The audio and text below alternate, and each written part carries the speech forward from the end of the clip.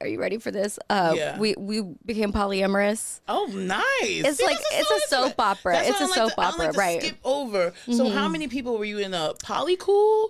Is that what it's called? Oh my gosh. I mean, like it was paramour, metamor. There's all this lingo and phrases. I don't understand these poly. I just call it cheating. I call it cheating. No, I'm not. I'm no longer a member of the community. I'm like, this is just cheating. But you know, I don't want to sex shame or kink shame. I don't know what they call it nowadays. I'm just single person. Hindsight is 2020, and he was just really rich. So I was like, okay, you want to do this? Okay. How many people did you have in the polycool? Well, I'm very competitive. Okay. And so he had somebody, and I was like, I will have somebody better than you.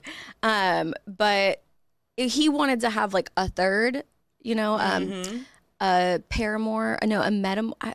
Anyway, it's been so long, but long story short, I was just like, I'm gonna kill them, you know. And that's really when that time of my life was really when I started doing stand up, because I got off the ride in New York.